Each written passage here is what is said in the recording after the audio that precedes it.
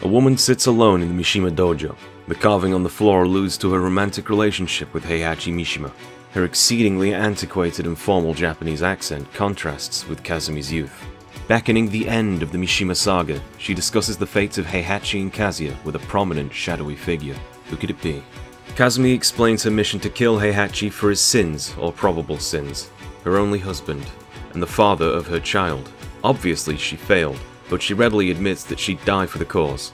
In a flash forward, we hear Kazuya level the very same accusation to the old man. It's a face-off at a volcano. Typical Mishima affair. This cuts nicely into Tekken 7's arcade opening. It's so strong! Heat-Hei's shadow is an absolute banger, and the fight choreography is capturing, using it to mirror the two's private feud. The neon reds of the lava glowing establish the burning hatred between them. At one point it even gives diegetic hit sparks to a twin roundhouse. While the scene at first reveals their matching strength, the balance of power begins to tip in Kazuya's favour, allowing him to chisel Hei's cheekbones for a second. But just like Tekken 2, Heihachi comes back for some payback revenge. The scene fades to black and reiterates what we've established. Back to that first 2014 trailer, Kazumi in her ignorance asks what Heihachi might do to Kazuya, or to the world, and we're shown scenes of the world suffering at the hands of Kazuya and Jin. What's promised here is that the history of this family dispute is going to be given new depth before it's quenched once and for all. It's a massive promise to us, but the warning is already here. The devil is no longer going to be used as a thematic tool to tell the tale of power for power's sake, but as a narrative tool to show Kazuya's deeper emotional connection to his mother, and how he still carries her with him, because Kazumi herself passed on the devil gene to Kazuya. This is the penultimate cutscene of the game. This is amazing. I mean, they're changing a few details here and there, but it's still really cool. How could they possibly fuck this up? To catch us up to speed, we need to recap the plot so far. To do this, we have a playable section of the legendary Kazuya drop.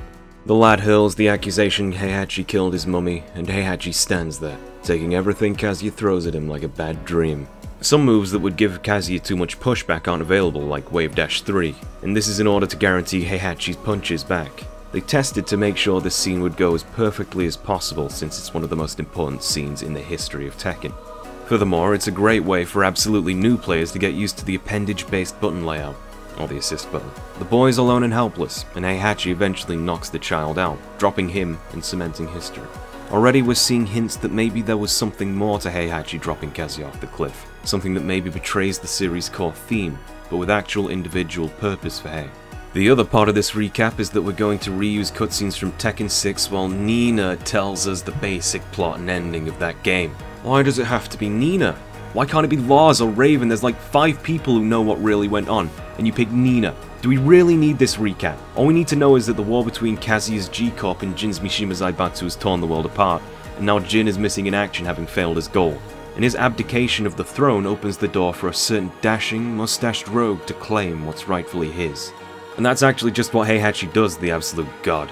He's walking through these pissant guards, storming the castle in stride like it's nothing. He blocks bullets with doors he can kick through, and deflects missiles like it's just another day at the office. I guess that it kind of is. The events between Tekken 4 and 7 have happened at the very least within the same month. The throne's a bit of a musical chair at this point. And of that music, thankfully the game delivers one of its few victories in the form of the Mishima building, recreating the Nancy elevator from Tekken 6. Between the electronic verses, there's a nice orchestral chorus that sounds triumphant and deeply imbued in the art of this combat system. The game is still Dark Resurrection at its core, but concepts that Tekken 6 brought in have been expanded or reconceptualized. In Tekken 6 they introduced sabaki, hits with built-in parries to each character. Tekken's string combos, by their nature, are oppressive, and while some characters are designed to evade, the more straight-backed characters need to really learn the ins and outs of the game to deal with them. Sabaki was a solution to this, but they themselves required stronger reads than an easy escape should have. It was better to just sidestep. In Tekken 7, many of these have been removed, and in their place, signature or useful moves have been given armor. Now you still take the damage you would have in many cases, but you can power through those hits. It's not a clean escape from the pressure, but at least you've gotten your revenge. Floor and wall breaks now include balcony breaks from Tag 2, which begins to re-emphasize the positioning and map knowledge that we were so sorely missing since Tekken 4's simulationist approach to map design. And now those drops result in much higher bound for you to work out a combo from. Bound, which left opponents a little low, has been replaced with a tailspin that, by its animation, has hitboxing that can be picked up even by higher hitting moves in the right circumstances. This looks great, this feels great, and it's generally increased the wall carry of juggles all around. Fights are more dynamic and momentum builds up. This is a double-edged sword.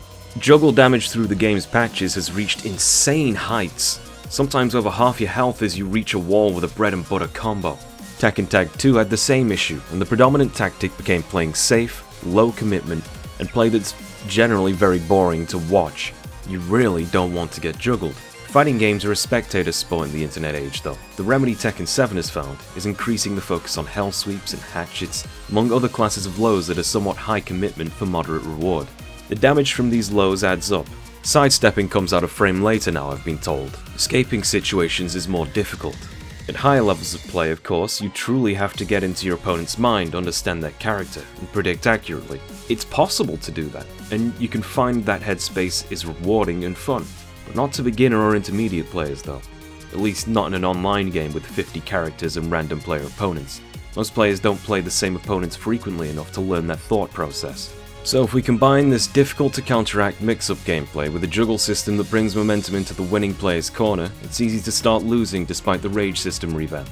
At low health, Rage's increased damage scaling can now be forgone if you choose to cash it in on one of two options. Firstly, a Rage Drive move, which for most characters will launch or do something to help turn the tide back.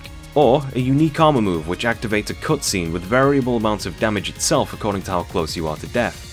I guess the player character just gets stronger the more they want revenge. These cutscenes are actually not the worst idea in the world. They open a window into the player character expressing themselves, separate from the player. Many older characters use old combos you could do in older games. Some are nostalgia grabs from cutscenes from older games or movies. They really break the pace though, since they are, after all, mid-game cutscenes that even freeze the timer. They're great if you're a beginner player, so you can regain your thoughts, but Miguel or Dragunov busting up Elisa's optics is only interesting the first few times. Rage arts are actually what Nina's meant to be tutorializing here. Haruda really is too good to me sometimes, isn't he?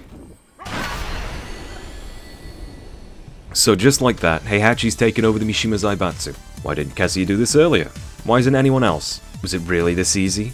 Is Nina really just gonna let her sugar daddy's granddaddy waltz right on in her like that? And she's gonna work for him? Let me remind everyone that Heihachi harvested the eggs from her uterus while she was in a coma and used them to make children, most of which apparently died during experimentation. Nina brings this up in her own story mode. In order to get the plot moving really, Heihachi decides to publicize that he's the head of the Mishima Zaibatsu again, and he's announcing the King of Iron Fist 7.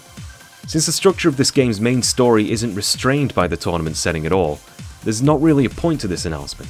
In Tekken 1, 2 and 3, Hei or Kaz wanted to vet strong fighters, the latter's case being someone who could kill Ogre. In 4, Heihachi was after Kazuya's Devil Gene in order to steal Ogre's power, a plot point that's going to be offensively swept under the rug as this game goes on. In Tekken 5, Jinpachi ordained the tournament in order to commit suicide by badass. In 6, it was part of Jin's plan to cause battle and strife across the world. Why on earth would you want to hold a tournament now, like this?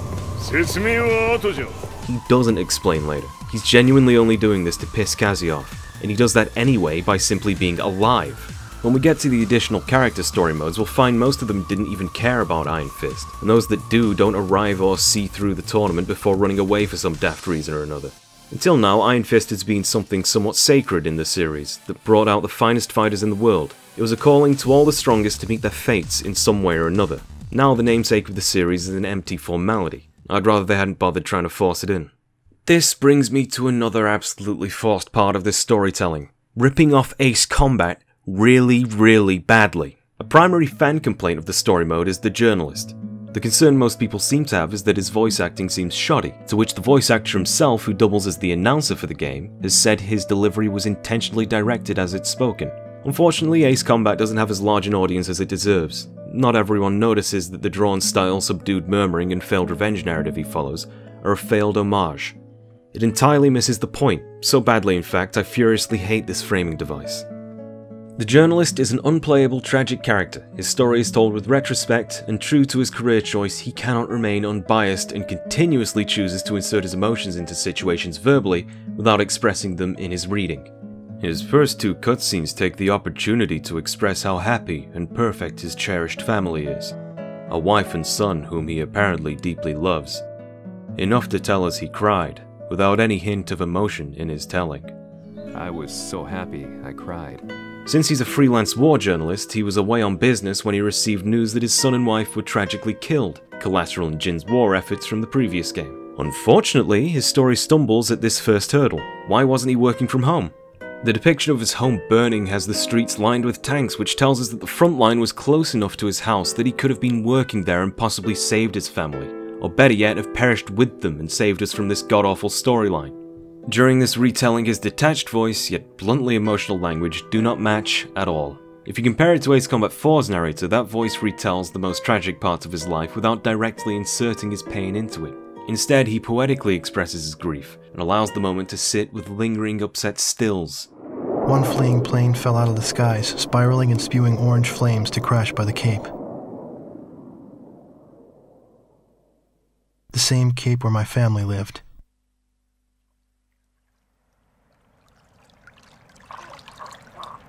Now they only live in my memories of days past. This is called pacing. It's also called showing and not telling. Let's compare it to this clip. The place I once called home was now just an ashen field, and streets echoed with the memories of playing children and delivery trucks. Everyone I loved had been lost to the past.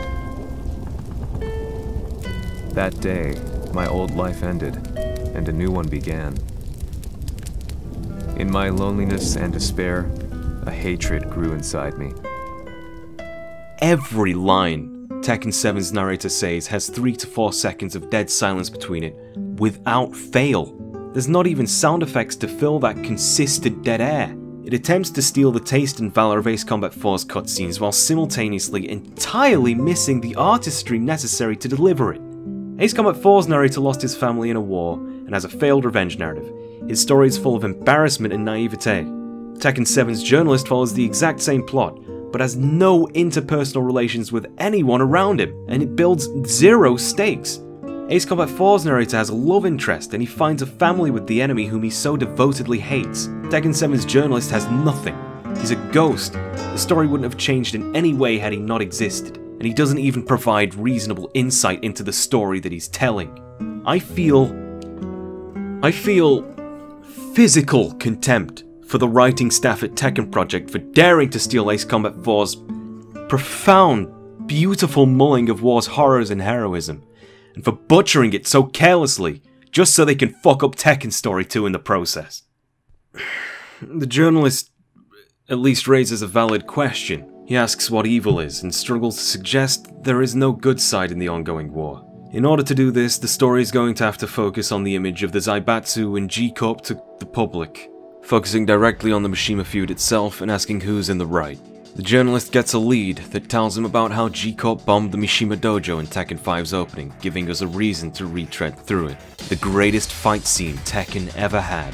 If you needed an example of how the previous game's writing and directing was on a whole nother level than this one's, look no further than this chapter.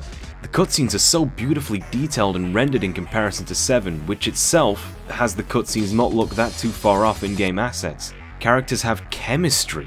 Heihachi's indignation and Kazuya's impudence play well off each other. Kazuya gives it the good old DF2, and then the game awkwardly cuts to its in-game remix of the song. It's in comparison to 12-year-old assets that it really becomes apparent Tekken 7's character models just look off. Kazuya looks smoothed over, which doesn't really fit the sharper features he's had historically. I'll be generous and pretend this is because he had to have some resemblance to Kazumi as well, but now it makes Jin look nearly unrelated to his father other than by the family hairdo. On the other hand, Heihachi, who once had the ferocious appearance of an Oni, looks like Dr. Phil in this game. Quite the family counselor. The futile battle against a swarm of Jack 4s is a little bit butchered in its drama, when their bodies ragdoll like it's demon souls. This does mark Jack 4's only in-game appearance, and it's a little embarrassing. Boskonovich done goofed. Really, I can't hate this scene because God bless Sano DG, this song is so good. The minor key's rising progression really represents the struggle of progressing through this onslaught before the next flock of robots is here to take their turn. Fortunately, the game has a much better time transitioning into cutscenes than out of them. So we start to feel the pace again as Kazuya destroys the statue of the Buddha, which played a key symbolic role in the previous game. Wait, yeah, what about Tekken 4? This isn't where the corporate war started, it was Tekken 4 when Heihachi performed a raid on G-Corp to steal Kazuya's corpse. Admittedly, there's a reason beyond just nostalgia that we're going through this opening, but it makes the journalist look incompetent. He says this is where the corporate war started, and it's not, meaning he's both unrelatable and unreliable. This might be the most accurate depiction of a journalist I've seen in fiction, but it makes for a terrible protagonist. With no sign of the jack stopping, Kazuya balls a spare and takes the opportunity to slip out unnoticed. My next line will be, he leaves his father with the self-assurance that the old man is already dead. This also introduces an inconsistency of portrayal in this game. If Kazuya wanted revenge for his dead mother since Tekken 1, why is he only treating Heihachi's death as a convenient exit here? Although people seem to value my channel's videos because they think I'm big into the lore of Tekken or any game I cover, I actually only care about the lore as long as it's here to supply a message. I don't care that Brian collects cigarette lighters or that Lars hates Japanese food. If there's a retcon this game, it's okay. The older games still exist in their own intended continuity. If I wanted to, I could point out that one of the plot twists in Tekken 4 was that Kazuya was taking everything back, and that was actually a reference to how Devil had split between himself and Jin. He didn't want anything from Heihachi. This followed in Tekken 5. Heihachi's livelihood isn't of any concern, the old man was just an egg in Kazuya's world domination omelette. Without proper justification, it would be lazy to pick Tekken 7 apart for this in my opinion. But if it's going to revert their character dynamic back to Tekken 1, the least they could do was not show Kazuya's previous lack of dedication as to whether Heihachi lives or dies during this flashback. There's 3 reasons we flashed back to this event. Firstly, the journalist was asking, what is evil, by comparing the Zaibatsu and G-Corp, which are puppets for Heihachi and Kazuya. He erroneously claims this is where the war started. We can give this a pass, I guess, because Tekken 7's heavily themed around the concepts of revenge, and this attack was revenge for Tekken 4's raid. Secondly, Tekken 5 and Dark Resurrection sales combined are the highest in the series, and this is an admittedly great realization of what they were attempting to do with the game to cutscene transitions for Tekken 7. It's hard to give it full credit with the poor music mixing, however. Thirdly, the corporate war, which until this point had been a plot device to the themes of unrestrained power, has now become a primary plot point, even though the themes of power have been totally abandoned in this game's story. This callback's an attempt at making the journey through these games feel like some kind of pre-planned epic that was 20 years in the making, culminating in Tekken 7. But it's obviously struggling to do this by retroactively making the corporate war relevant to Heihachi and Kazuya's rivalry. Which is stupid because even this game admits that Heihachi was in hiding after this exact event for the past 2 games, which is the entirety of the corporate war, according to the journalist's perspective. After the credits of Tekken 6, Raven apparently stole Lars's truck, or Lily's truck, and drove it back out to the desert. The area is cordoned off by soldiers protecting what looks like a male figure in the sand. Raven laments this turn of events, and the camera looks to a recognizable tribal tattoo, a sign that Jin and his devil are still alive. They pick him up for transport, but naturally his UN helicopter ride is short-lived. The devil is intermittently taking control for Jin's self-preservation. He is uncapturable by force. Do you remember when the Mishima Zaibatsu took over the United Nations? By implying, and in Master Raven's playthrough, confirming Raven works for the United Nations, they've raised a number of questions about the organization's involvement in the story. Why would Raven help Lars if he's working for the UN, owned by Jin's Mishima Zaibatsu? Why is it that Nina or Heihachi Zaibatsu speak of the UN like they're their own entity, as if their movements are unrelated to his? Why would the United Nations be trying to courier Jin off straitjacketed like a prisoner if he's their boss? All of these questions aren't very interesting, because they have nothing to do with this or that game's core themes, which leads me to believe that this isn't an intentional retcon but a mistake by the writing staff. Jin, having assumedly wandered for a while, ends up in a well-populated market town somewhere in Medique. Can't imagine a better place for the world's most wanted randomly exploding demon man to have staggered into.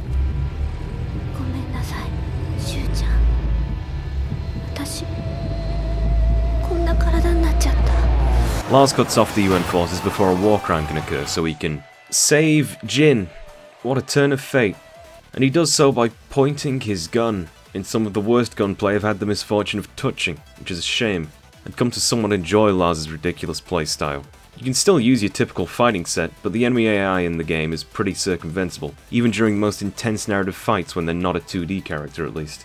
While we're tying up these loose ends, it's about this time that the journalist starts following Lee Chaolan around.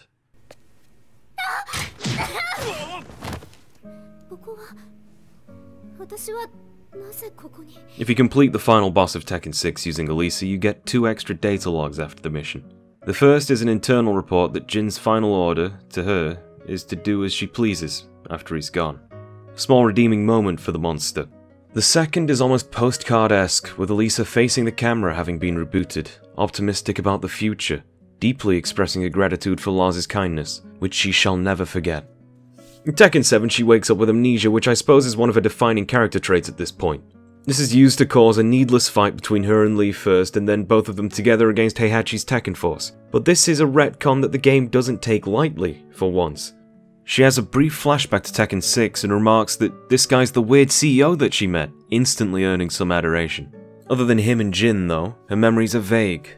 Her inability to specifically remember Lars might be the biggest emotional payoff in the game. It depends strongly on some of the only actually valuable writing Tekken 6 had, and the only positive relationship in the series save for Xiaoyu and Panda. She recalls how he tried to hold her hand as it fell limp and sheds genuine tears. Lee is moved by her display, and leads her to the mysterious man of her memories. Lars introduces himself by pointing a gun at his family member's head, which I suppose is one of his defining character traits at this point. It's apparently a mistake. I assume it's because, like Heihachi, Lee also dresses like a pimp.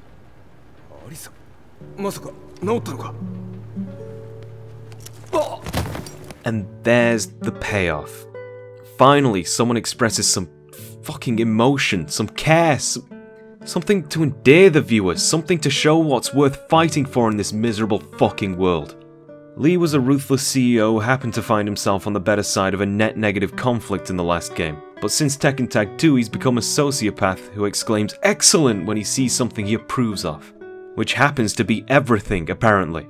Now's no time for Lars to play Fridge Magnet anyway. He has possession of Jin, and delivered him to Violet Industries for safekeeping. We almost get an actual explanation for why Lars has done this, but the Tekken Force headed by Nina kicks the door in.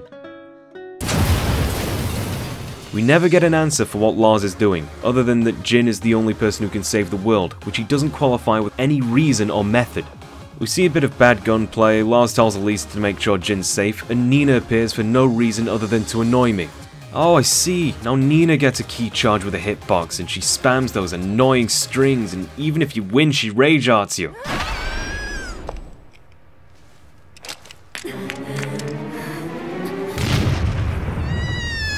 Nina hooks Jin up to a helicopter, somehow, indoors, for some reason. I don't know why Heihachi wants the boy, or Nina, or anyone really. Jin's entire storyline to be here is to throw him on a bus so that Kazuya and Heihachi can have space to settle their dispute, that they suddenly have. There are enough loose plot threads left by Tekken 6, they were clearly obligated to pick them up. Fuck yes! That weak grenade shit out the window don't fucking work on anyone. Eat shit, you bog trotter. Get rocket punched, get chainsawed.